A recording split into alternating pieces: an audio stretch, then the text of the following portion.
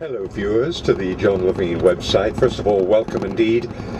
I don't suppose you'll be seeing this until January or February of 2011, but I'm driving my old Cadillac Coupe de Ville and I'm driving her down Olive Avenue, which is the main street in Burbank, and I will be going past Warner Brothers and Walt Disney a little soon, and I am on my way to the Braille Institute. I've become the new audio book reader at the Braille, which is on Vermont Avenue, which is off of Sunset Avenue, or Sunset Blvd.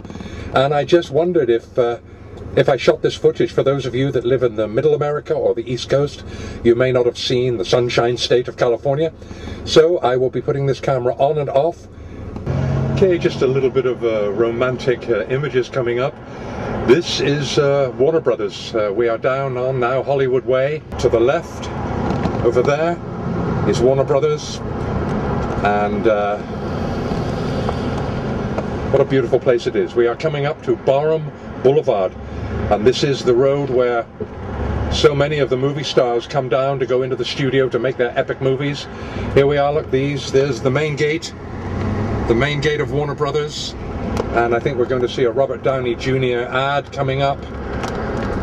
There it is, look, the due date.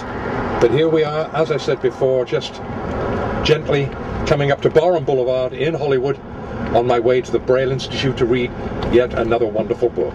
Okay, listeners or viewers, we are up to the top of Barham Boulevard. Look how beautiful it looks. Of course, my camera is in a very fortuitous position. You can see the bonnet of my old 73 Cadillac Coupe de Ville. You can see the navy blue shine. She's a little worn now. She's 1973. And we are coming up now to Universal Studios, the huge lot of Universal with all of its theme park. And we are coming up to that right now. And this is, as I said, the very end of Barham Boulevard. And this is where most of the famous actors, of course, are driven in their limousines to the stages of Warner Brothers, and of course down here to Universal Studios. I will of course be turning right onto the famous 101. I will be heading north, and then I get up onto Sunset Boulevard. So in the meantime, let me just switch the camera off again, as we are in a traffic jam at the moment. I'm thoroughly enjoying showing you this. As I said before, I'm on my way to the Braille Institute as one of the very few English accents they have to record books for the blind, and I'm thoroughly enjoying it. So we'll be back shortly. Okay, here we are then. We're just, I think you'll be able to see by the signs, if your eyes are quick enough, that we will be indeed turning on to the 101. In fact, it's south. I said north. It's actually south. So here we turn the corner to, and down. Whoa, the camera slipped then. Excuse me, everyone. Right down there, those big buildings, that is Universal Studios. And this little garage here is where I used to get my petrol when I worked down at Universal Studios 10 years ago. But now we're turning on to the famous 101. It's going to be pretty jammed, so for now, I will just turn off the camera because I got a feeling the sun is going to hit us right in the face. Yes, it is, so we'll switch off for now and see you soon. Bye-bye. We're back again. I don't know what you can see. I cannot see very much in my viewfinder at this moment. All I know is that we are now going down. I wonder if you can see that sign there, Hollywood Avenue and the Hollywood Bowl. It's always romantic to me, even though I've lived here for 20 years. Coming up is Hollywood Boulevard, ladies and gentlemen, Hollywood Boulevard. I will be turning off onto Sunset Boulevard in about a mile and a half. All, of course, around here are all the supposedly famous landmarks where all the famous actors have died or lived or murdered somebody. So we are now just, as I said, on the 101. I think it looked pretty good on the viewfinder. And we will be turning right onto Sunset Boulevard. In fact, here are the signs now. So, Sunset Boulevard, here we come. It gets a little dark here, so I will signal, and then I will turn the camera off until we get on to Sunset Boulevard. Okay, under the underpass, the last underpass I go under before I get to Sunset. And the reason Sunset Boulevard is so romantic in one's brain is because of all the things that have been mentioned about it. In fact, what I will do is, if I can just zoom in a little bit, I will, you know, possibly show you the sign that says Sunset, just to make it slightly more authentic. It's coming up there. I think you can just see it above the traffic light. Or maybe not, actually, it's a little too small. So we will be back in one moment. The reward is so enormous to know that all these beautiful people that are sight impaired are going to hear these audio books that myself and a load of other people are recording. So once again, this is the famous Sunset Boulevard, and we'll be back in a moment.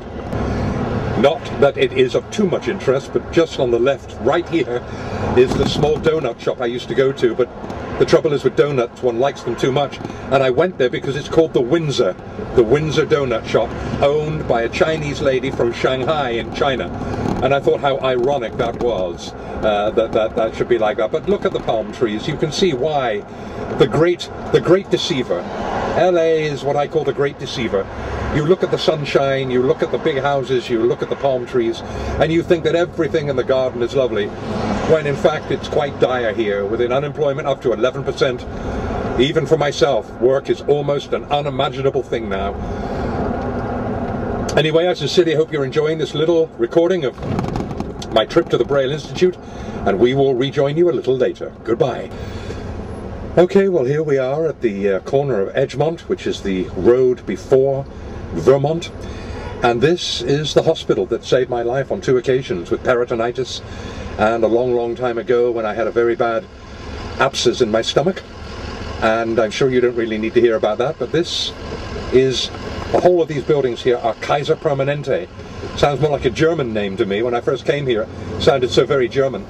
But there, by the way, is the Scientology, the Ron Hubbard place, which brings quite a lot of disturbing thoughts to people here. You see that blue sign there, that's the sign for Scientology, but I'm straightening the camera up just a bit now to show you that was L. Ron Hubbard Avenue.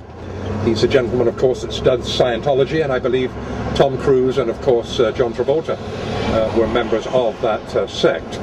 But anyway, here we are now, traffic getting just a little dodgy here. We've got a green light to go on to Vermont. So there we are, look, 4700 Sunset Boulevard is my hospital.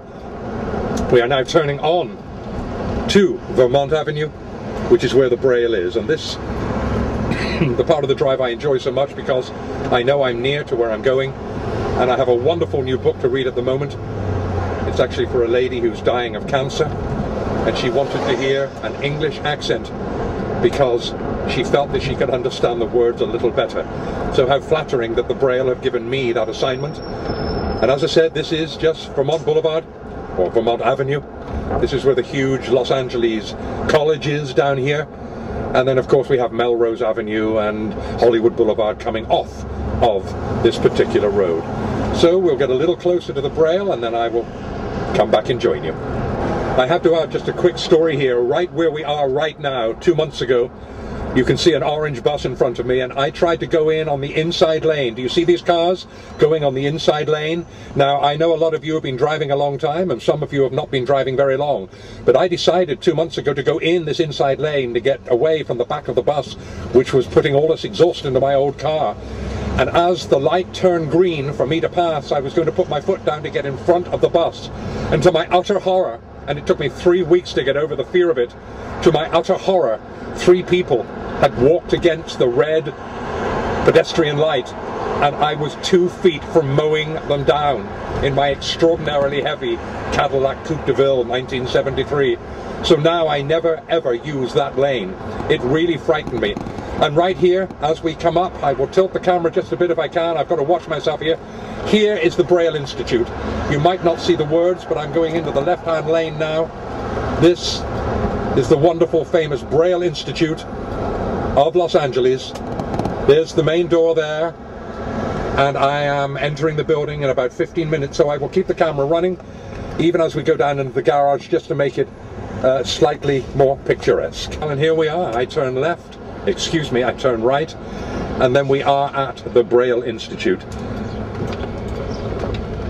There we go. And this is where I park. This is the huge, huge Braille Institute.